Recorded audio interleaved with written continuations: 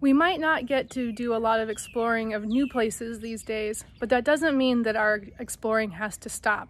There's plenty to find in our own backyards. And the first stop in my backyard is going to be a live oak tree. I thought with today being the 50th anniversary of Earth Day, that what better place to start than with the beautiful live oak trees that our area is known for. And one of the reasons why our area is known for these gorgeous trees is the reason why our area was settled in the first place. These trees were very instrumental in the shipbuilding in the 17 and 1800s. And the reason for that is the large curved limbs. Let's see if I can get some up there. They have these natural curves in their limbs. And a really good example is the live oak that is down by the kayak racks of Delagal. You can really see some of the natural curvature of limbs in that live oak tree. And you'll notice that if you take a look, it might actually look kind of like the sides of ships to you, and that is because these trees were so instrumental. The wood is very strong, but also because it already came in kind of the perfect curves for shipbuilding, these trees were really, really prized and valuable in the early days of settlement in our area.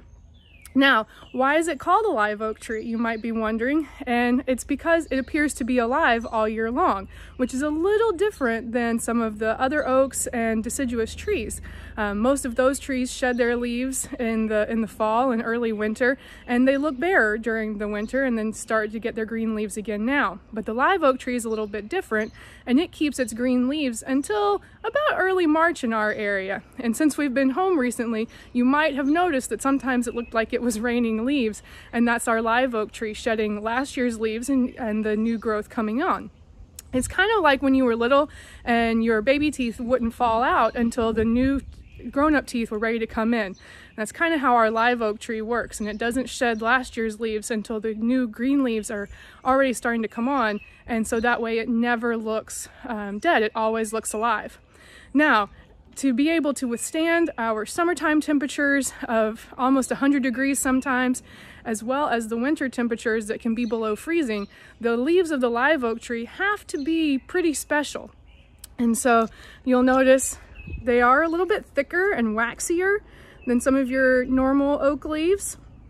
And that's to be able to help withstand those temperature differences, as well as be able to, do their primary focus, which is to take in carbon dioxide and make food for the tree, and then put out oxygen, which is, one of the reasons why we really like having trees around, is because they put out that oxygen for us.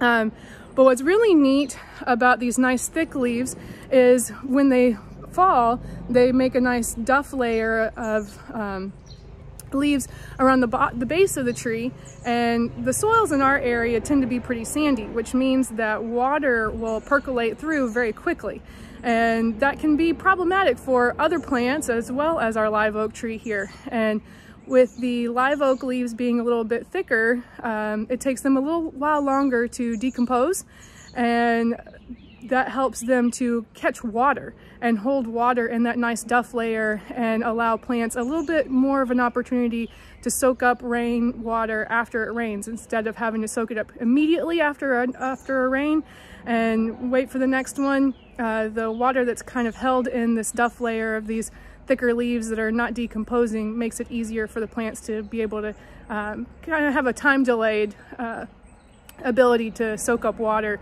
and use that for their growth. And so the live oak tree is really neat for a lot of different reasons, historical and ecological reasons. And so hopefully you'll think a little bit differently about your live oak next time you see one.